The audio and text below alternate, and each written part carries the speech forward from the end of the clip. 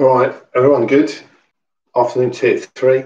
Paul McKell, we're going to talk about motivation today. Wait for a few people, hope some people come on. Yeah, a bit of motivation today, that'd be good. Stop raining, it was raining here earlier. That's got a tea. That's good. Got ginger nut today, that's my question. Questions about ginger nuts as well. So we'll get that sorted out in a minute. Just see who else is going to come on. People coming on and going off, that's nice. I hope everything's. I hope we're all having a good day. We're having a good day. Thumbs up if you're having a good day. Got to come up with some topics as well. If anybody's got any topics they want to hear me talk about, then well, I think you good day, somebody. Just type it in if there's something that you'd like me to hear me talk about, just for 10 minutes. Just type it in the comments box. It's always good. Sometimes, well, this is number 26, so I've done 26 tier threes. So quite a few. If there's anything that you'd like. Hey, good. Kylie's having a good day. That's good. Right, yeah, sort the tea out. My question, I'll start with my question. My question today is ginger nut related because that's the biscuit. That's my biscuit of choice today. So my question today is McVitie's ginger nuts. How many per hour do McVitie's produce? How many ginger nuts per hour do McVitie's produce? So how many per hour? So just type it in. Hope Matt Croft's on, and that'll give us a benchmark for an incorrect answer. But how many McVitie's ginger nuts are produced every hour? So let's have some numbers in there. Wowzers! You've taken over the Crofty mantle there, Carly. You can have another guess. That's quite high, to be fair. Now, I dunk a ginger nut. I don't know if anybody else dunks a ginger nut, but I'm just going to dunk one. It's nice. Who else is on? Give me a ginger nut guess, guys. How many McVitie's ginger nuts are produced an hour? And as a little tip, it's under 4 million. Right, okay. I'll get there. So give me your guesses. So ginger nuts, I'll push that question out again as we're going. And then tell the answers. I've got 6,004 million at the moment. It's a strong question today, clearly. Yeah, motivation today. So we'll talk about motivation. That's what we're going to do. But 10,000. Just before we start, though, I've just noticed that I've got like a little hair on my camera. So I'm just going to move that. There we go, a little hair. That's as funny as I can be, by the way. And I know that's Peter Rabbit, but I couldn't get a cuddly hair. 400,000, Carly Cole. Carly Cole's just throwing guesses out. Love it. Right, good. Motivation. So, motivation question is: how many ginger nuts do McVitie's produce? Only McVitie's. So we'll talk about motivation. So I'm talking about a dad joke. It was a dad joke, but I'm a dad, so I'm allowed to make them. So motivation. So firstly, what is it? Because it's a bit of the alchemy of certainly management. I think it's always seen a little bit like that. The alchemy of management. People are always saying, "Oh, if only I can motivate my people," that kind of stuff. So firstly, it's about desire to achieve, desire to succeed, desire to take something out on it. It's kind of what makes us tick a little bit. That's what we mean by motivation. The thing is, can somebody do it to somebody else? So do I have the ability to motivate somebody, or is it always coming from inside me? And that kind of debate rages a little bit. So intrinsically, I can drive myself, but I think other things can like inspire me. So I think I have the ability to light a fire in somebody, but then pretty much they have to fan those internal flames as well. So I think as managers, as leaders, as colleagues, we can begin to start thinking about motivating others.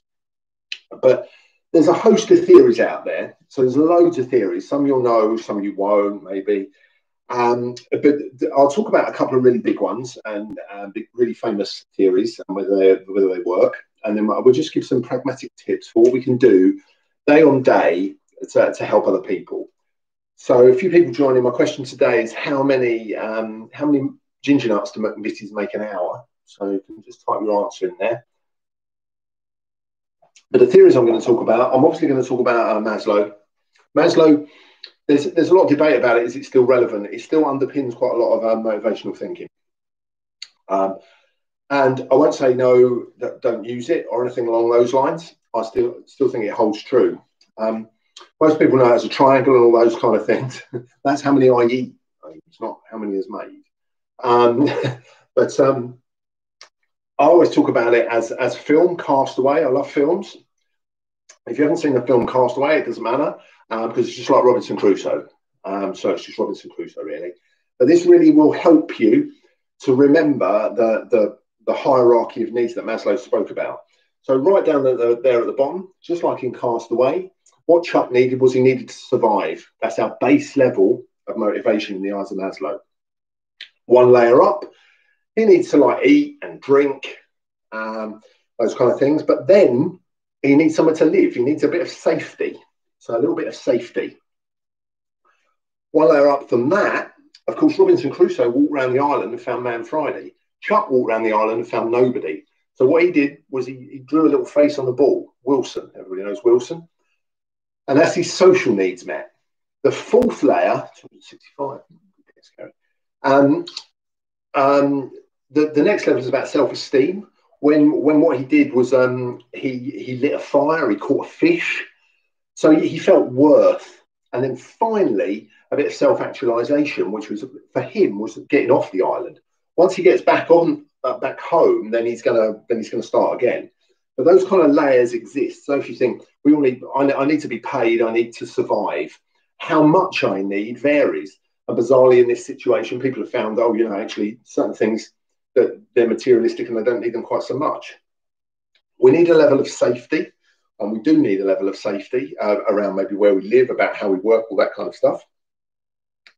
That friendship, and that's why things like this are important, where people can log on and see familiar faces and names and Zoom meetings and Teams and all of those things. So we need that personal interaction. Self-esteem is about worth. It's about, am I feeling valued at work? Am I contributing and doing something of worth?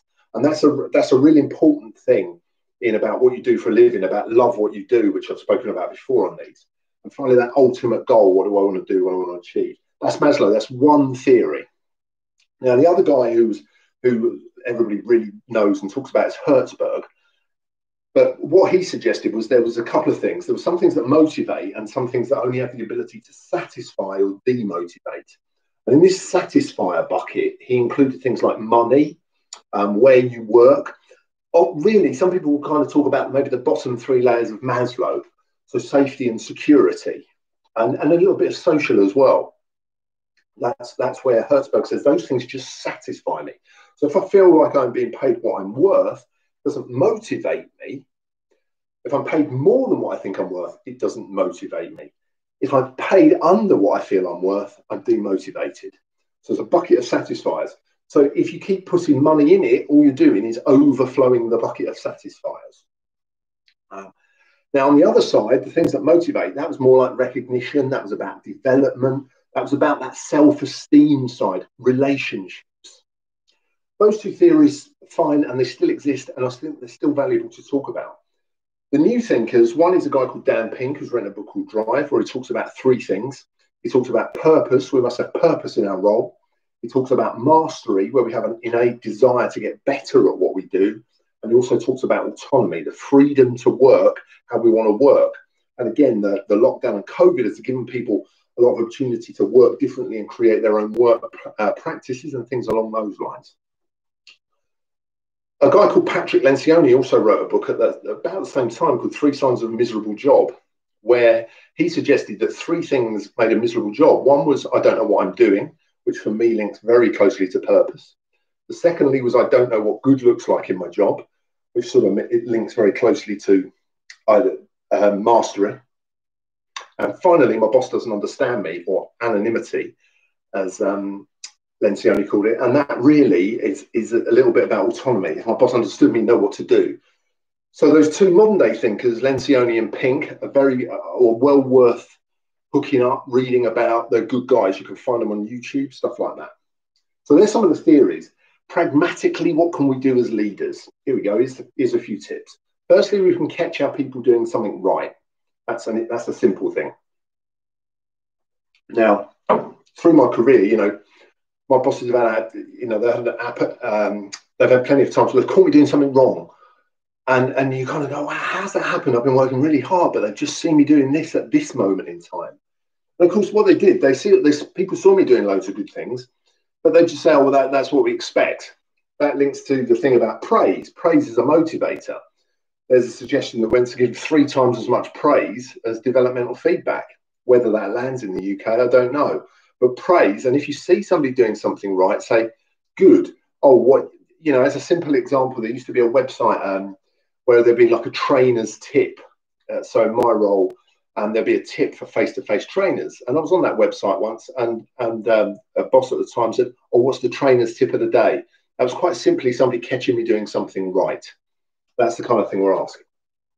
Another simple tip is, if you want to know what motivates your people, ask them. Now, what a lot of people think they're going to say is the money, but we know money doesn't motivate because, I don't know, robbing a bank's better paid, isn't it? So already our morals motivate us more than money.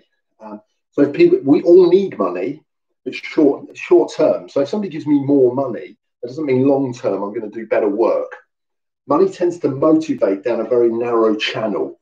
It works very well for if you like, repetitive tasks. So I don't know, as an example, if somebody was laying out tables at a hotel banquet, if you said lay these 100 place settings in an hour and I'll pay you X amount, but for every minute do under the hour, if they're correct, I'll give you an extra £10, it would be done really quickly. It's a repetitive task and it enables people to just focus on that and do it quickly. But a lot of our work is not like that. You can't say to somebody, oh, I'll give you another £500, be more creative. That won't work. You have to give them the freedom to be creative and allow them to fail. But ask people, and question yourself, how many times have you been asked in your career, how many times, what motivates you outside of interviews or performance reviews? And this question should constantly be asked. Talk to people, regular one-to-ones. So again, I say for new leaders, if people ask me one tip, what would I do? I'd say book in one-to-ones. That's really important. We want FaceTime, particularly now. We want FaceTime with our boss. We want regular contact with our bosses. Praise, if you see somebody doing something good, I've mentioned that. We want to develop our people, so give them the opportunity to be the best they can be. A lot of us have hobbies where we want to develop and do different things, and we choose to get better at it. Often we pay to do our hobbies, so development is key. And the last thing is trust, whether it's trust to fail, trust to succeed, but trust your people. I can't give you one thing that's going to enable you to show trust. So you have to keep and repeat doing the right things, like saying good morning, like giving opportunity, like giving them small development tasks. And they're the kind of things that can help motivate. Those half a dozen little things can just set the things going. What we want is we want to find out what's inside, intrinsically, what motivates people, rather than just saying, if you do X, I will give you Y. What we want to find out is what will make them do X better. And the best way we can do that is by asking them. So motivation, take time, talk to your people, understand them, and work with them to be the best they can be. Right. Now on Thursday, what we're going to talk about, I'm just going to talk about a little bit about influencing. The little session on managing upwards a few weeks back. So we'll just talk about influencing in a more generic framework. We're just going to talk about influencing people. That's what we're going to tackle. How many ginger nuts are produced in an hour? I've got to say, Kirsty, very good. You had 265,000. The answer is 285,600. So just a mere 20,600 out. So that's pretty good. So well done, Kirsty. And I hope to see everybody on Thursday for a little bit of influencing. Thanks very much for joining me today. Enjoy your tea.